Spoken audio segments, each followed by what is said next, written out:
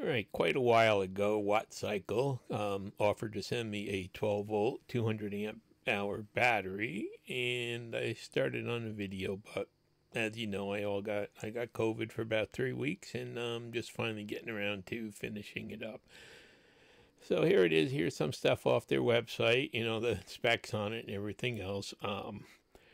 I'm not going to rip it apart and break it down like some people do, but I watched some other videos and they said, you know, pretty much it does meet all the specs that they claim, and it does have a 200 amp BMS, and actually the BMS will hold like 800 amps for a very short period of time, but it's all overload protected and temperature protected and stuff. So this is, you know, basically what the battery specs are. And we're going to go into just, you know, showing you some things that one of these batteries is good for doing. Now, it came packed well. You can see it's 200 amp hour battery, and it's fairly light. It's only a little bit over 40 pounds, I think. Really nice, lightweight. I'm going to eventually use this to replace the 2 lead acid batteries that I have in the pole barn here, but this is just, you know, really nice and light. So I'm just gonna play around with it and show you exactly, you know, what I'm gonna do with it over time, and you know how it's really nice to have a battery like this around. And it came with a nice information pamphlet with all your, you know, charge specs and everything else. And I did buy a cheap battery charger because they didn't have any available at the time, but I would not recommend that. That is definitely not the way to go with a good battery. It could cause problems. I'll show you later at the end. They did send out the right one. But anyhow, I bought a little USB and cigarette lighter plug, and I had a shunt here and a 1200 watt sine wave inverter that I'm going to use eventually in this video. And there's just a fuse to protect everything. So just for, you know, a lot of uses, I'm going to use it as a 12 volt battery for, you know, running like things that plug into cigarette lighters and recharging cell phones and other items that charge through USB. So this was just a little assembly that I bought off of Amazon. Came with all the lugs on and everything else. And I'm just going to mount it on here to the plus and minus. And this, you know, really was a fairly easy hookup, and it does have a fuse with it and everything else. So it's a good way to get a cigarette lighter plug on this battery. Now the voltage is a little bit higher than a lead acid battery, so you have to make sure that, you know, everything that you're going to run off it is tolerant of the higher voltages. But anyhow, I've got to recharge my little oscilloscope here, so I'm just going to plug that in for a while, let that charge up, and you can see it's just standard USB charger on it, so that'll work good. And let's go over and I'll show you one of the uses I've got for it. This is that diesel tank that I use for filling the tractors, and actually for filling up cans when I, you know, want an extra can around and stuff like that. So it runs on 12 volts, and usually I drag that big lead acid battery over here, but this here is so much easier to do. It's got nice handles on it, easy to pick up and lightweight. And then let's say I need some air in a little tire.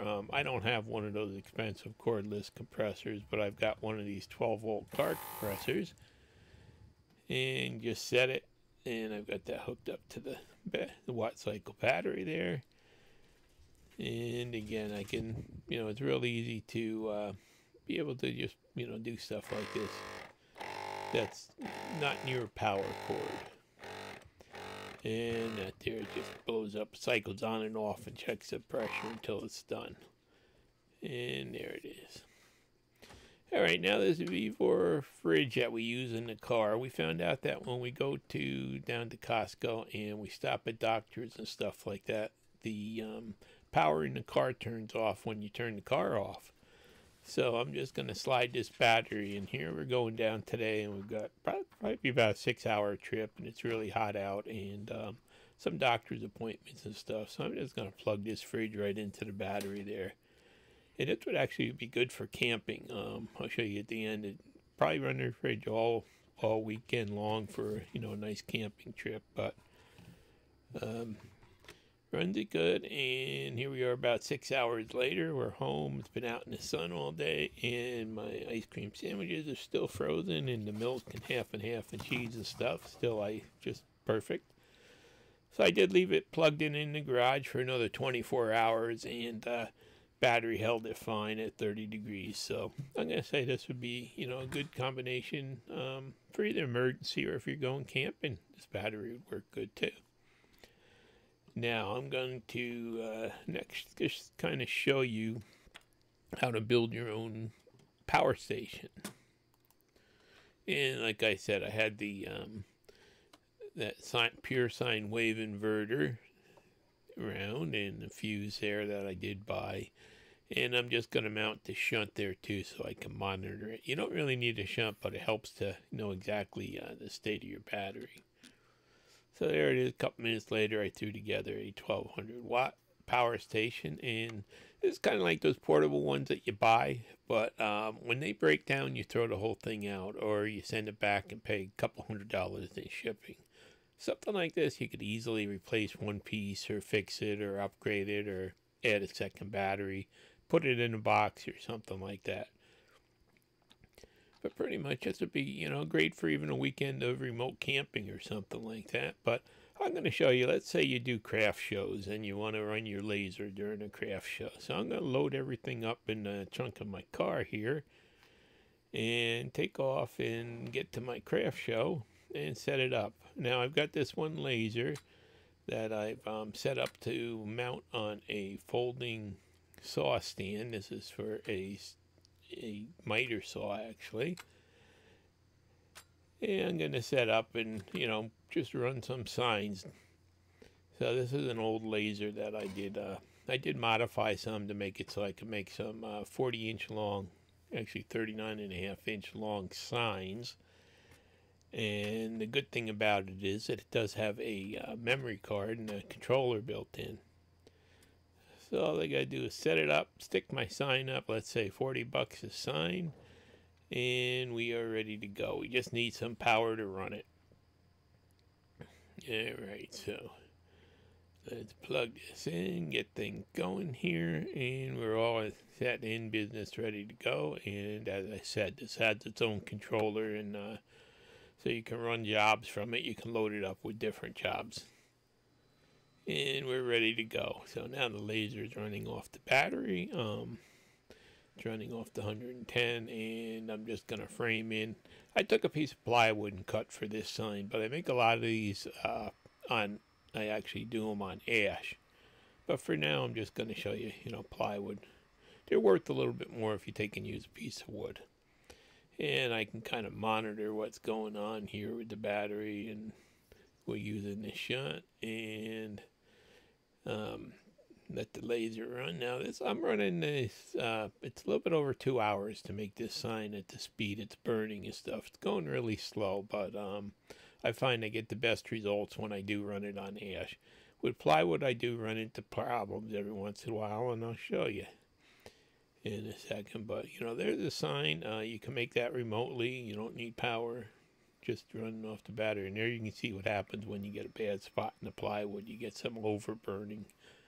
So this sign actually, is not a perfect example of one, but it does show you how you can run a laser off of, a simple power station like this. And let's just go back and finish up, do the outline. So, something like this would even be good if you do craft shows. I know I have people all the time asking me if you can run these lasers off a battery, and yes, you can with the inverter. And then I do a lot of yard work, and I've been using battery tools for my yard work. So what I do is I take this out, and I'm using this for charging. Now, when you're working with batteries, you need at least 3 batteries. One in the tool that you're wearing down, one cooling down, and one in the charger. You always have to let the battery cool a little bit before charging, so it pays to have 3 batteries with you. And again, I've got a lot of hedges to trim and a lot of weeds to whack and stuff like that. And it's to keep my, keep my batteries going. And usually by the time one is down, I've got another one ready. got that hacked off there. And you can see this does work good for, you know, remote charging things like power tools. Now, WATTCYCLE did finally get the proper battery charger in stock. And I will tell you, if you're buying a battery like this, it pays to get the right charger for fire safety and everything else. This is a high quality charger, all made out of aluminum case with cooling fans and everything else. So it does meet some of the specs, and you know, it pays definitely to go with the right charger. Alright, so now what we're going to do is I'm going to show you that I can run a 3D printer off of this also. Let's say you want to go to a craft show, bring your 3D printer, set up, and, you know, run some different prints. You can save them right on the memory card, set up. And the 3D printer usually draws between 10 and 400 watts, I'm finding out. And there it is, it's running 340. When the heat bed kicks on, it does run a little bit higher. But plus the inverter does draw some power too. But I'm just going to show you. So I loaded up a 3D print. I've got to make a couple of these, and I'm just going to run it. Each one takes about 45 minutes. And you can see I'm just going to monitor how many I can get out of it. And the power went out the house again. So this was a good test. You can see the printer's still running, all hooked up to that battery. So, boy, what luck I got into today. We've got big storms the last couple of days. Anyhow, power's back on, but I'm still running on batteries, and let's just show you that one came out good.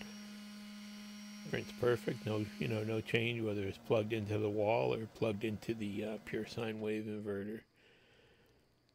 So let's crank out another one there. And oops, hotbed's still really hot. They're hard to get off till it cools a little bit. Just flex it a little bit, pop right off. And another one, and finally I wound up doing 4 of them. And there they are. I used 0.59 kilowatt hours of the battery of electric. And you can see the battery still at 13.1 volts right now. And drawing 20 watts in, and 73% after running for over 3 hours. So it looks like you could easily run this all day at a craft show. And now I'm going to plug it in with this new charger here and show you that actually it's putting out 20.07 amps, 06, 05. So it does meet the specs, and doesn't get overly hot charging or anything, and the battery stays nice and cool charging. So definitely, if you buy a battery, buy one of these chargers if you're not going to charge it on solar.